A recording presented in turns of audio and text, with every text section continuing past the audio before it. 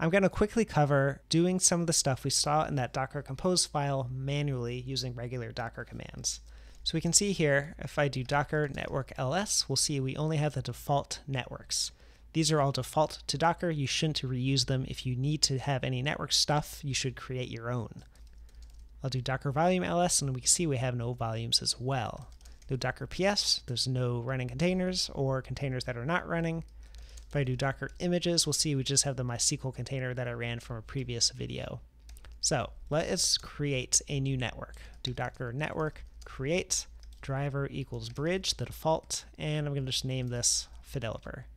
So if I do docker network ls, we'll see that we have a bridge network named Fideloper. Now I'm also going to do a volumes. Do docker volume create.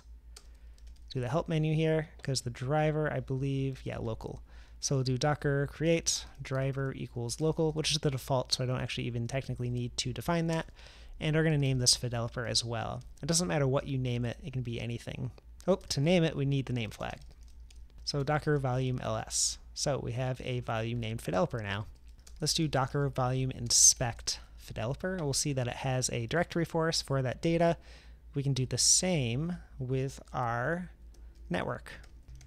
So the network has this IP range. There's nothing in it, no containers in it, because we haven't started a container with that. So here's what I'm going to do. We can do docker run Ubuntu 16.04. So I'm actually going to run an image of Ubuntu 16.04, and inside of it I'm going to run bash. And actually I'm going to do some things where I'm going to want to split this into two screens. All right, so up here I want to do docker run Ubuntu. Actually I'm going to need the -it flag so it's interactive. And we're going to mount the volume here. I'm going to do the -v flag, it's a little shorter. And inside of the volume we named Fideloper, I'm going to share the /opt directory of this container. So docker run it volume Fideloper, and then the network, we're going to connect to network Fideloper. We're going to run the container Ubuntu 16.04, and we're going to run bash so we can get into this container. Now, Ubuntu 16.04 is not local on my computer. Remember, I only had the MySQL one, so this is going to grab the Ubuntu 16.04 container from the Docker Hub, and it has. So let's see, I don't think I can do ifconfig, it won't be there. So down here I can do docker network inspect Fideloper, and if I scroll up here, we'll see that we have a container inside of it, the one I just created.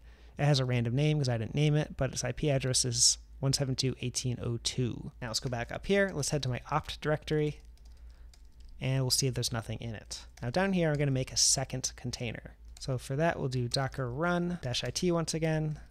The volume will be Fideloper. I'm going to do /opt again, so the exact same folder will be shared to our data volume opt. I'm going to do network equals Fideloper, so it'll be in the same network.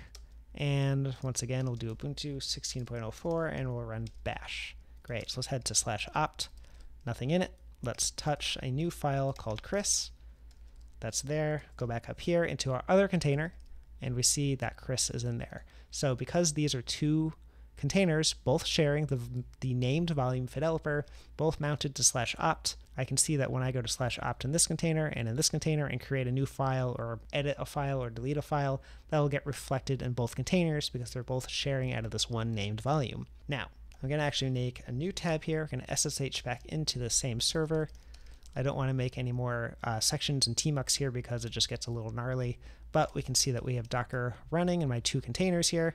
If I do docker volume inspect the volume named Fideloper, we'll see that it isn't showing any containers connected to it because that's not how it works, but we'll see that we have that volume existing. We can list that out. We can see that Chris file is there.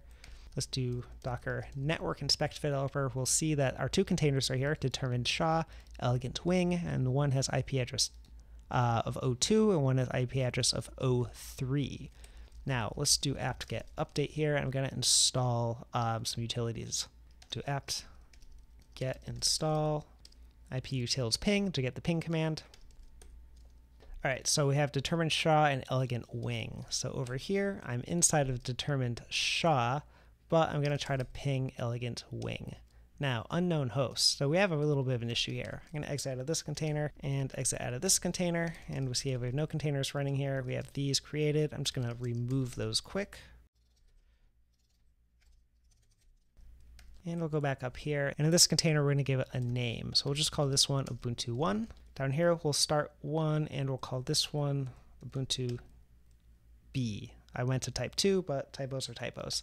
Let's go over here. We'll do docker inspect network developer. We have Ubuntu 1 and Ubuntu B, my terribly named containers, but we can see they have similar IP addresses 2 and 3. So I'm up here. I don't have a ping command again. Let's install that. So apt-get update and apt-get install -y iputils ping. All right, let's try to ping Ubuntu 1, and we get our IP address. So I just pinged Ubuntu 1. That's actually this container also, but it's still resolved to the correct IP address. If I do ping Ubuntu B, we get 172.18.03. So things to note.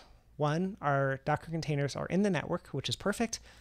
If we want to use the convention of using the Docker container's name to talk to another container, we have to define a name manually. We can't just rely on the default names that Docker otherwise gives. And that's one of the things docker-compose does.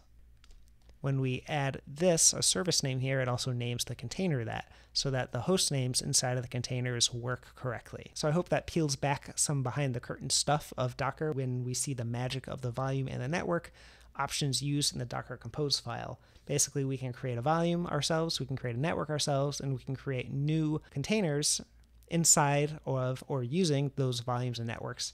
And we can see how some of that magic is put together